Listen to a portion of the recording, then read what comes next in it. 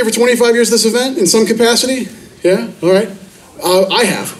I started here with Fright Nights as a guest, came here with my dad every single year before I started working for the company in '96.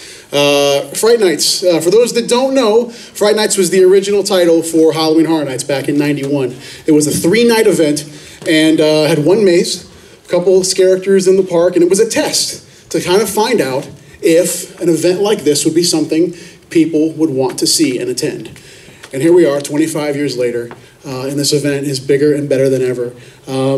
Tonight, you guys are going to see all this amazing work from a team of people that have poured their hearts into this event this year and every other year, from artists, technicians, makeup artists, audio, lighting, costuming, coordinators. I mean, there's so many people involved with how this event is formed every single year. It takes an entire year to do this thing, and tonight is the first time we're going to show you a glimpse of what Halloween Horror Nights 25 is going to offer our guests this year. So happy to have you guys here. Back to a little bit of the history. So '91, the event began, and it did well. It grew year after year. 2000 was a pivotal year, though, and particularly a pivotal year because of what we're doing this year.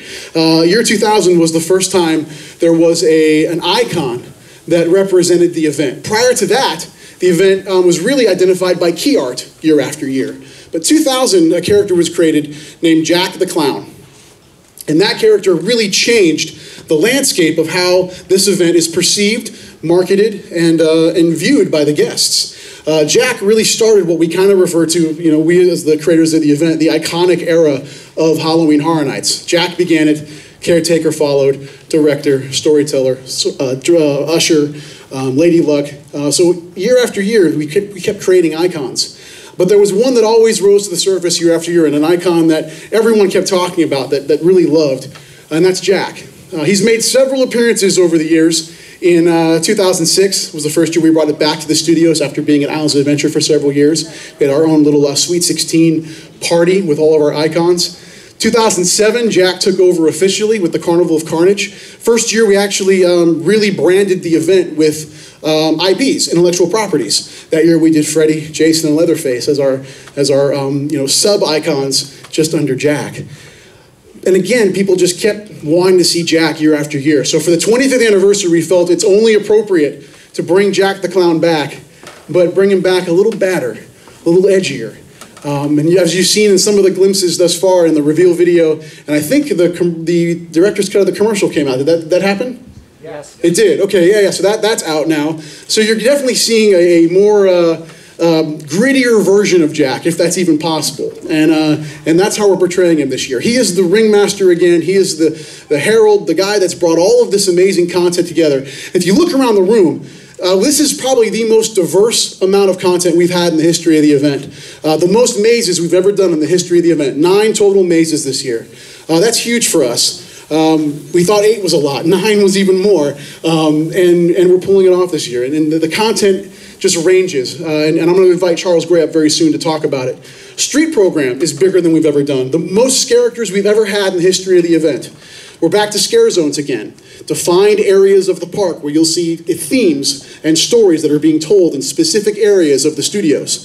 But in between those areas, we're going to have a few roaming hordes of chainsaw maniacs that are going to occupy the streets and terrify our guests, even in between those zones as they're making their way to our haunted mazes.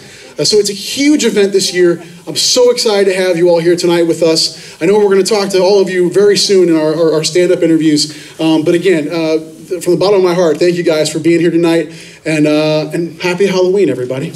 All right, well, welcome everybody. We're going to be talking about houses. We have 9 different houses this year. And of course, we have to start with the big boys, the bad boys, Freddy versus Jason. All right, now again, like Mike said, we had Freddy before, we had Jason before, but this year we're putting them together to fight to the death, if you will. All right, so the first third of the house is all based on the aesthetics of Jason.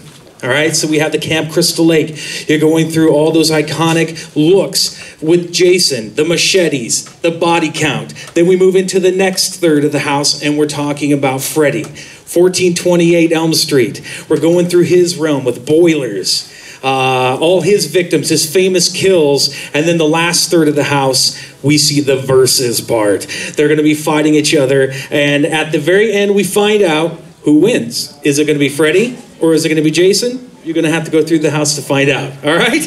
Let's move on to the next one. This is Body Collector's Recollections. Very excited about this, and let me just talk about the originals. We have some original content in the houses. And what we decided to do this year is take some of the favorites of the past 25 years and then mash them together and see what would happen. So for this house, we take the Body Collectors, which we've had in 2 different incarnations, and we're putting them in Shady Brook Asylum.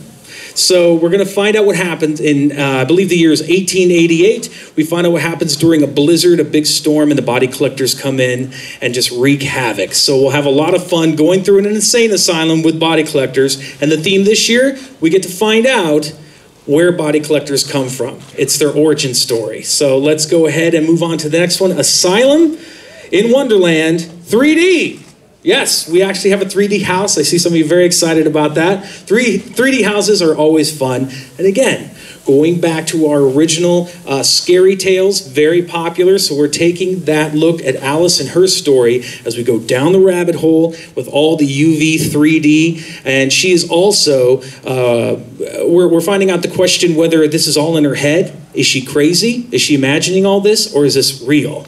So a lot of UV fun, a lot of in-your-face effects and scares for that house. Doing 9 houses this year, creating them, gave us the opportunity to bring back one of our most famous houses ever, American Werewolf in London. Top-rated house, and we have never replicated a house like this before. I talked to a lot of my friends who maybe didn't see it, and they're like, oh, I wish I would have seen that house. We're bringing them back. We're bringing back the house. Same design, but a couple of tweaks and twists that you'll have to see when you go through the house. Am I allowed to say the extra thing? Yes? We have an extra wolf puppet in the house, so even more than we had before. So extra scare for you.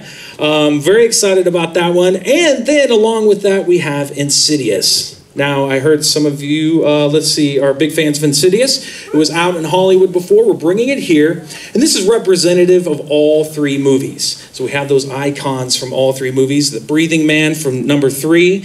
We have the Lipstick Demon or Red-Faced Demon. And we also have the woman or the Bride in Black, which is very freaky all through the house. This has been an exciting property to work with. And again, we talked about the variety of the houses. This house in particular has Manuel, one of our designers, did such an amazing job of capturing that ghostly feel as you go through, just from the wallpaper, the colors, everything is just amazing. And then we move on to one of my favorites from last year in the street zone was The Purge. Now, a lot of people really enjoyed that, and we thought, well, what could we do? How could we incorporate this in house format? Well, what we did was we took everything that was great and crammed it into one of the tents. It's so full of characters, it's full of scares, it's full of speed metal, it's full of lots of fog, lots of strobes. It is in your face, terrifying as everyone's purging, and you get to be one of the victims. All right, so we'll move on to Run, Blood, Sweat, and Fears. Again, this is one of our original ideas, taking 2 popular houses from the past, mashing them together. So we had Run, 2 incarnations in the past of that, and we're putting it in Hellgate Prison. So how many of you remember Hellgate, going through that? So you remember all those different scenes, the decor, the way it looked? Well, Run has come into Hellgate and put their aesthetics all over it. So you're going to see this 1987 themed house, which is going to be amazing. All these crazy characters who are called Reapers, they're like assassins. And you, the guest, are the runners. And we're going to shoot you through this gauntlet and see if you can survive as all the Reapers try to take you out in their various ways. Next is The Walking Dead. We, last year, had the task of making this an amazing house since we had done it 3 times. Well, we're doing it the 4th time. Last year, we made it big. We just expanded all over the place. How can we make this bigger and better? This year, we're building up.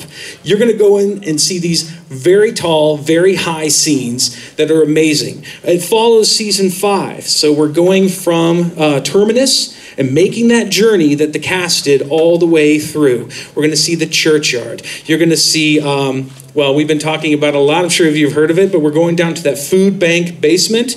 This is the first time we've had actual skeletons in waist-high water attacking you as you go through. It's going to be amazing. And the makeup, the prosthetics, the masks, everything look amazing in that house. It's The Walking Dead. And then we have 25 years of monsters and mayhem. We've been talking about 25. It's a silver anniversary. Very excited. We want to give you guys all a taste of all your favorite scares.